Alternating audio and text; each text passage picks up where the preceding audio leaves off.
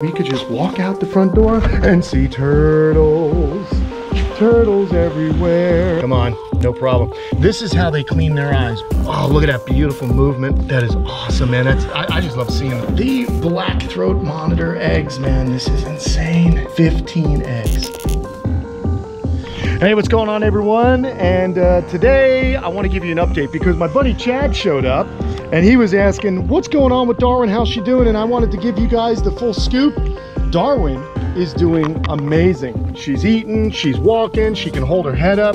This injury is healed from when she was stuck in the fence.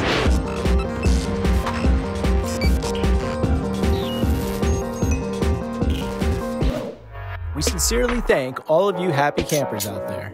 Your support makes a real difference in our efforts here at Kamp Kenan.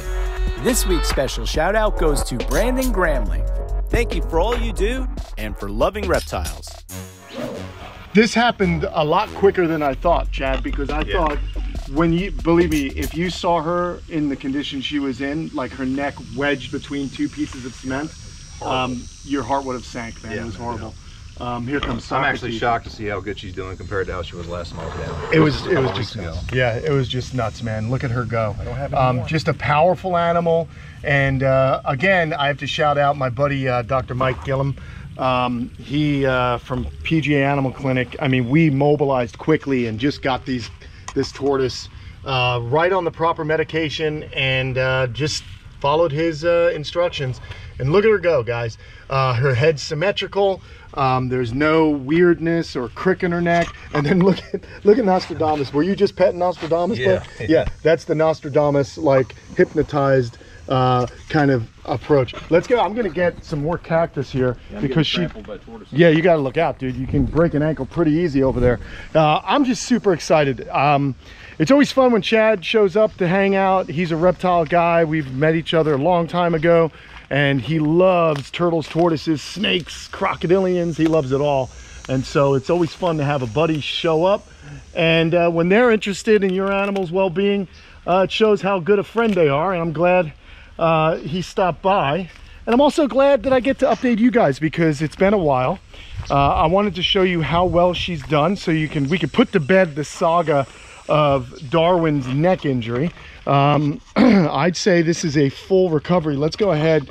I'm going to throw some cactus up here and see there she goes. She's super interested.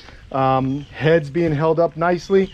I think she's well, I think she's 100%, man. Let's just see her do her thing. Come on, baby.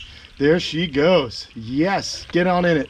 I did notice, you know, my buddy over here, Nostradamus, seems like he has a tick that I want to get at. But again, look at how big Socrates is getting too. Yeah, Socrates most likely is a female. So hopefully she'll get as big as Darwin. Darwin's about 30 years old. Sox is 16 years old. And Nostradamus is 17. Now, where was that tick? Did you guys see it? Let me see. I don't know. Is there a tick right there? Yeah, I think there is. Let me see if I can. Oh, I feel it. I feel it. Got it. These boogers. This one was definitely a big fat one, enjoying some Aldabra tortoise blood. But look at her go. I mean, this is great. Just get rid of that. And then have a look here. All kinds of activity going on here on the street today. It's recycling day. But look at her. Oh, I love her so much. I just want to go ahead and gently touch her there. She's always been a little bit standoffish. She's not exactly the most affectionate tortoise, unlike this one here in Nostradamus, but I'm just glad she's doing much better. Let's see. Come on.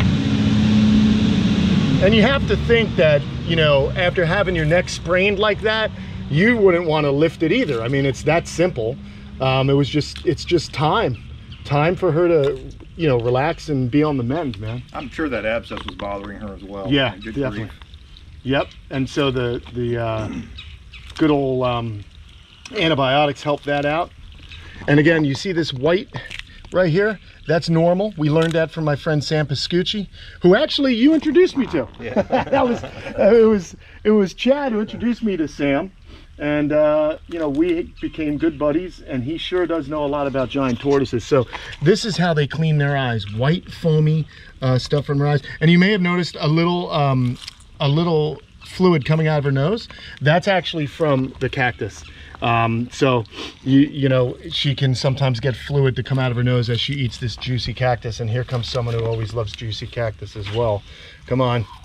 Nah, no problem. So what I also did was I fixed, I went around and I fixed any of the other potential dangers to these guys as far as their necks getting caught. There really weren't many.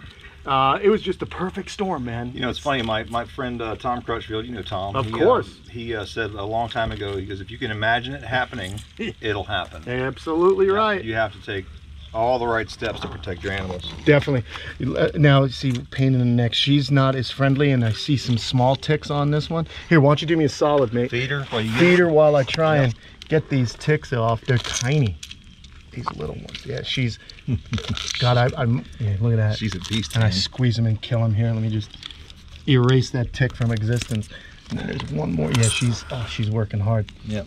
Let me see if we can get this. Yeah, there we go, there we go. Oh God, my fingers aren't as dexterous as they should be. Take my fingers, I think I'm getting close here. Yeah, come on, man. How brave are you, dude? That's a test of your manhood, or bravery, rather. Come on, reach for this cactus. There's one more. Hang on, let me let her reach out here. All right. Let her finish chewing that. She's got a mouthful. She does have a mouthful of cacti.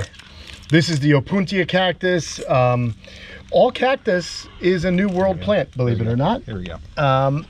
And there's plenty of, yeah, thanks. There's plenty of cactus. There it is. Oh, look at that beautiful movement. That is awesome, man. That's I just love seeing them crane up like I didn't.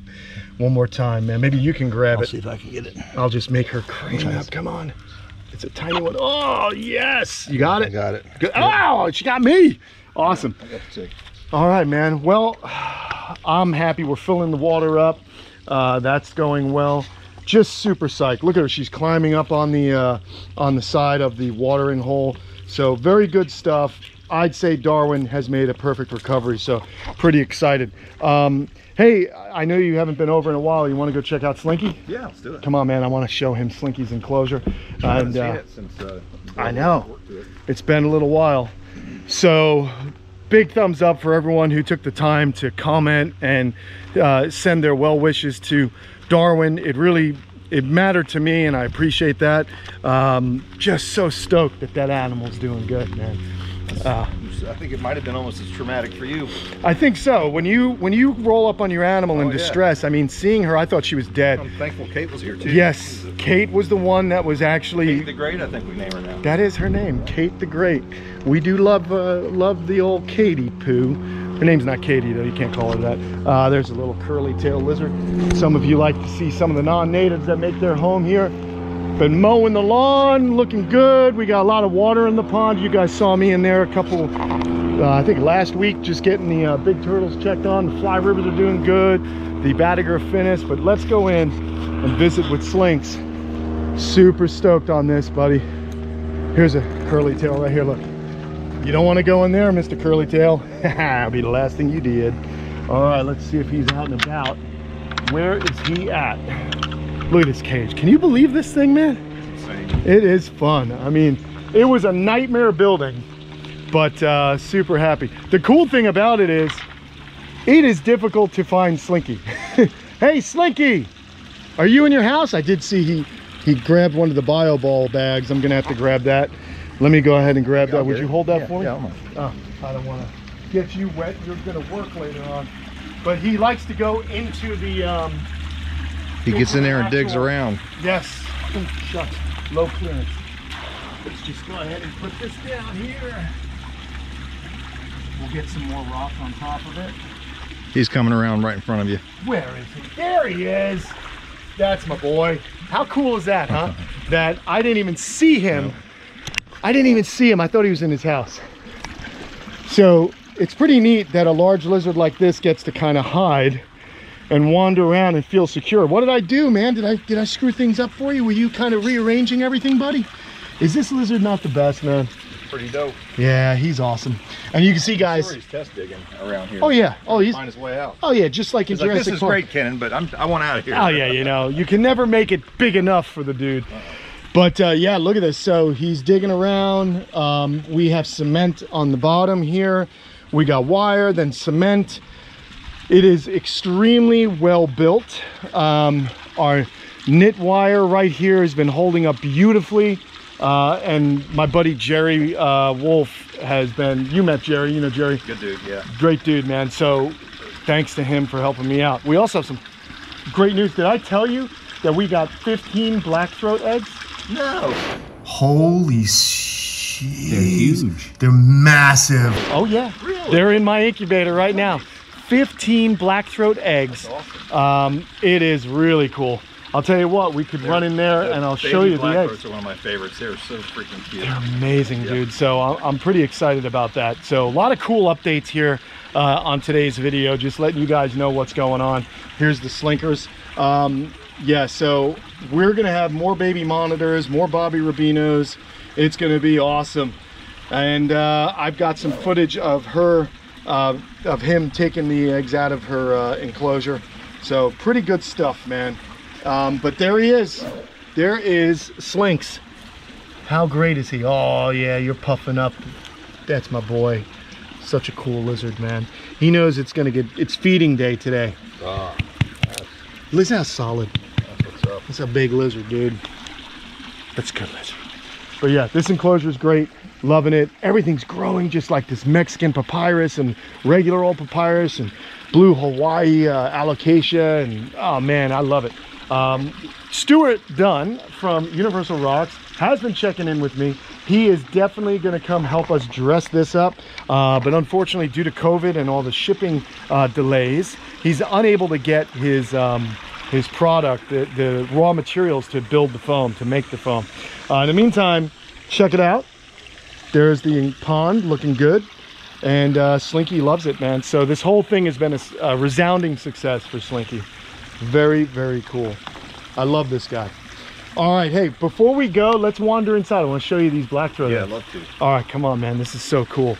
So I gotta get Super curious. Oh yeah, they're the best lizards, man. They're so just like you said, curious, inquisitive, great animals. I hate to do it to you, buddy. Can you hold that real quick? I got you. This thing, it just takes a little bit finagling because it's settled a little bit. There we go. Awesomeness. There you go. Thank you, sir. Yeah, I'm pumped. I forgot to tell you guys about the black-throat eggs. So yeah, just earlier this week, I was able to go over to Jerry's on my way home from a recent trip to North Carolina, your old neck of the woods. Yep. And I wound up, it was the perfect timing. I came home. On the way home, I went and picked up these eggs. He doesn't have an incubator, so part of the deal is I incubate him. And yeah, he's going to be extremely nice to me. And he's given me 2 of the babies that hatch. So we'll have 3 black-throats here at Kamp Kenan. Oh, by the way, that pond's good. Everything's just doing really well, man. Lots of rain. Look at how much water's in our main pond. So much. Don't mind this garage. I need to clean it. So this is going to be a fun way to kind of end the video with the hope of new baby monitors. Here's the good old incubator. Let's see. Well, we've got rhino eggs right here. Let's see how they're doing. All looking nice and thick and plump. I like putting that paper towel over it. Well, might as well check it. Hey, we got more baby sulcatas. Got to pull these guys out. That'll be cool. Check this one while we're at it. Nothing. But down here, check this out, bro. Down here are the black-throat monitor eggs, man. This is insane. 15 eggs.